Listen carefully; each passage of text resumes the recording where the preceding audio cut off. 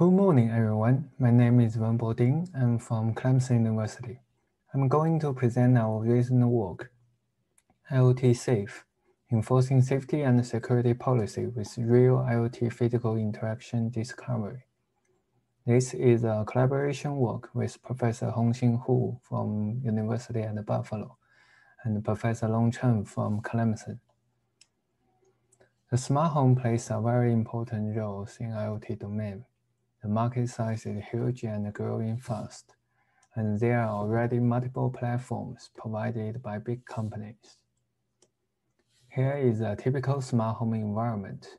As you can see, there are many smart devices like Wi-Fi bulb, thermostat, connected window. All devices connect to a centralized hub. Those smart devices can communicate through the hub using traditional wireless network, such as Wi-Fi or Bluetooth. We call this interaction a cyber interaction. However, they can also interact with each other through physical environment. For example, an opening window can change the illumination in the room and affect the smart bulb. If the window is opened, the temperature may also be affected and then trigger the thermostat. We call this kind of interactions as physical interaction. The physical interactions of smart home devices are necessary and they could bring significant convenience to users. However, these physical interactions could also be exploited by attackers. Hence, we need to enable safety and security policy enforcement for smart home platform. Many research efforts have revealed that cyberspace interactions and physical interactions can lead to unsafe and insecure states. Hence, some policy enforcement systems have been proposed. However, current systems are not ideal and cannot capture real physical interactions between devices. This can lead to false or misenforcement of safety and security policies. Suppose we have two binary apps and a safety policy. The window control app opens a window in a room when its temperature exceeds 85 degrees. The home mode control app sets a home mode to stay when indoor movement is detected. The attacker tries to use a compromised heater to increase the temperature, then trigger the window opening action. To prevent this attack, the user sets up a safety policy. Do not open the window when no one is at home. So if the attacker turns on a heater, the window control app cannot open the window, even the temperature is higher than 85 degrees. However, without knowing all real physical interactions, this policy enforcement can be bypassed by attackers. For example, the attacker can use a cleaner robot to trigger a motion sensor and then change a home mode to stay. Hence, the opening window action can be allowed. However, such a physical interaction cannot be identified by app static analysis. The current policy enforcement system also ignores continuous effect of physical interactions, which may lead to missed or delayed enforcement. For example, in an infant room, a heater control app turns on a heater when the temperature is below 70 degrees. Suppose the user sets a safety policy, turning off the heater when the temperature exceeds 85 degrees to prevent a dangerously high temperature situation. However, even after turning off the heater, it can still keep heating for a while, and the high temperature situation will continue. Besides, the low reporting rate of current smart home sensors makes such situations even worse. These two factors can lead to missed or delayed policy enforcement. Therefore, it's crucial to identify real physical interactions to correctly enforce the safety and security policies in smart home environment. To identify real physical interactions, we need to address 4 challenges. First is identifying the spatial context of devices, which refers to the location information of device. For example, if the sensor and the heater are not in the same room, the sensor is unlikely to detect the temperature change caused by the heater. Second is that some physical interactions among devices may happen immediately, while others may happen slowly. Turning on a light can change the luminance immediately. However, turning on the thermostat cannot change the temperature that quickly. The implicit effect mainly represents a device have multiple unexpected physical impacts.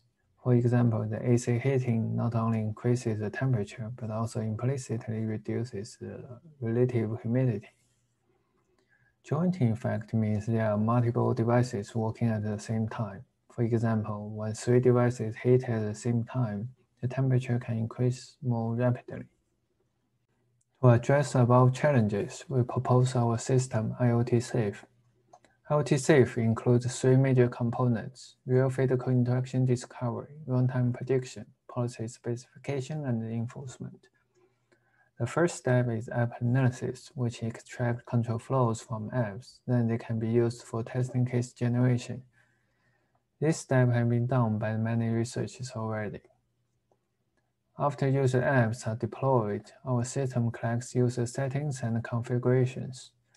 Our system uses them to generate testing cases. Based on the generated testing cases, our system identifies real physical interactions by performing dynamic testings.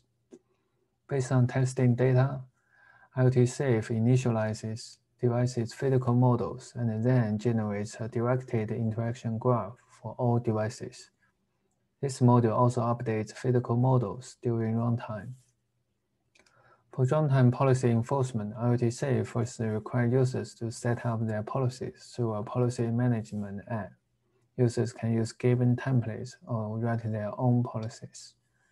For runtime enforcement, the system monitors runtime events from devices, then calculates future status based on physical models.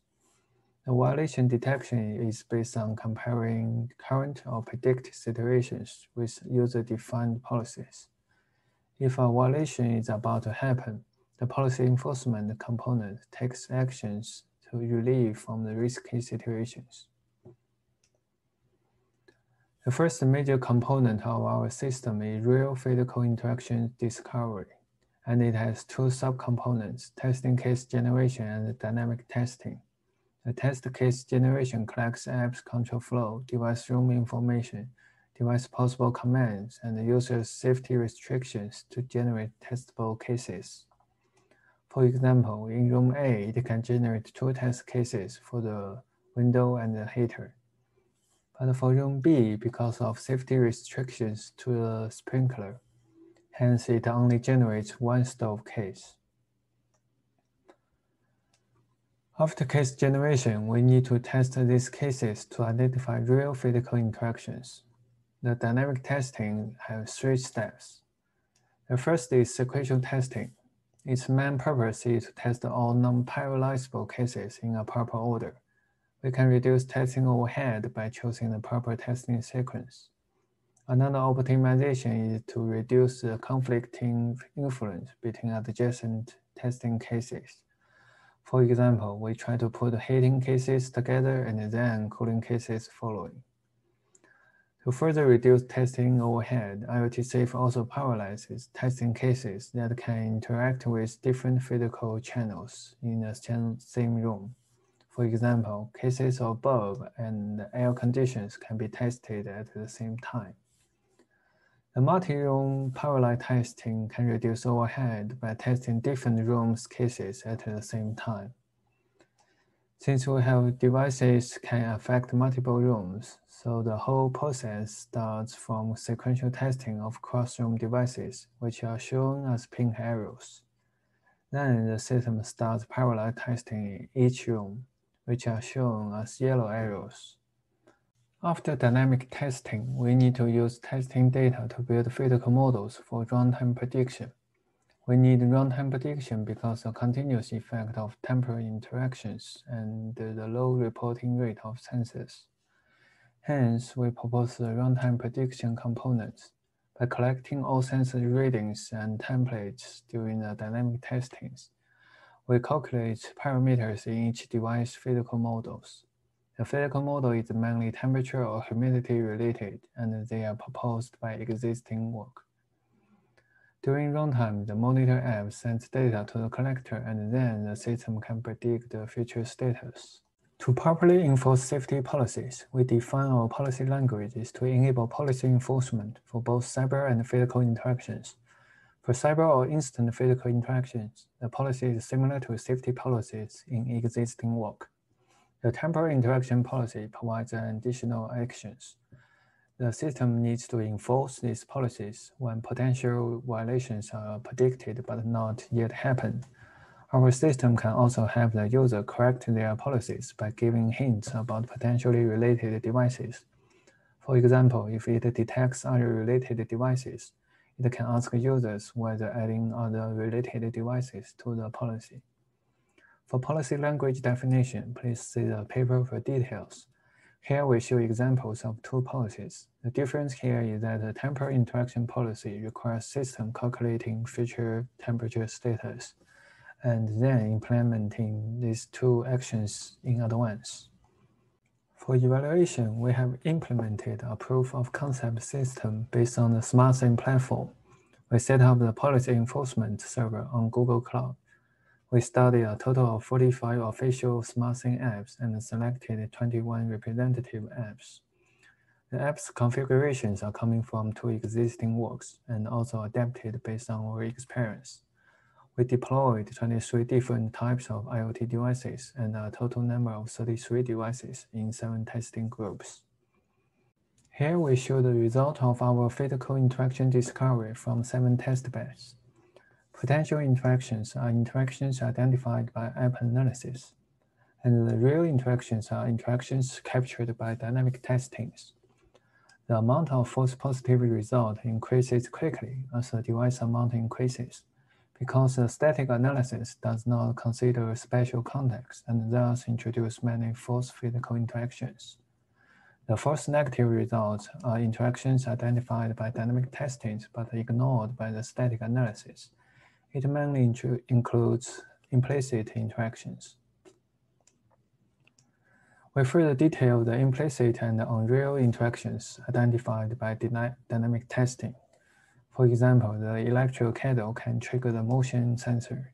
The coffee machine can interact with the humidity sensors. The stove can have an impact on the temperature sensor.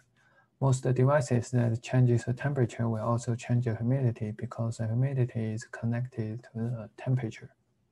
We also evaluated the accuracy of runtime prediction, where the lead time is defined as the forecast time in advance, usually equal to the sensor report interval. We evaluated the temperature and humidity models based on different prediction lead time.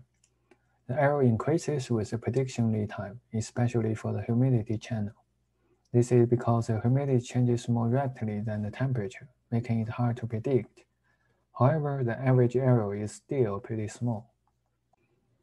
We further examined the runtime prediction part. For temporal interactions, IoTSafe achieves 93% accuracy for predicting temperature-related risky situations based on testing group 1. As shown in the figure, we set 80 degrees as a threshold.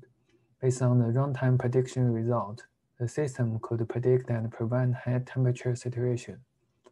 For more complicated environments, we defined 12 kinds of risky situations for different physical channels, such as illuminance, humidity, motion, and temperature. And the system predicted 53 risky situations in the most complicated testing group 4. We then examined the effectiveness of IoTSafe in enforcing safety policies by running a malicious attack scenario. The system first detects the interaction between the robot and the motion sensor by dynamic testings. Then our system gave hints to the user to set additional trigger conditions for existing policies.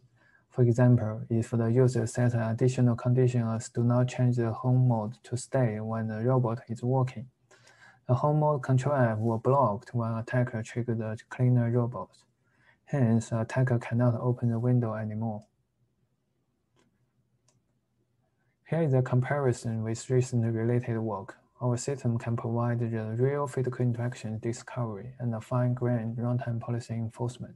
Let me conclude our work. We have designed IoTSafe to conduct real physical interaction discovery and enable policy enforcement on smart home platform. We applied our system to the SmartThings platform and evaluated its effectiveness. In the future, we will try to use other modeling methods and consider human interactions and cross-platform access control in our system. Thank you so much, and I'm happy to take any questions.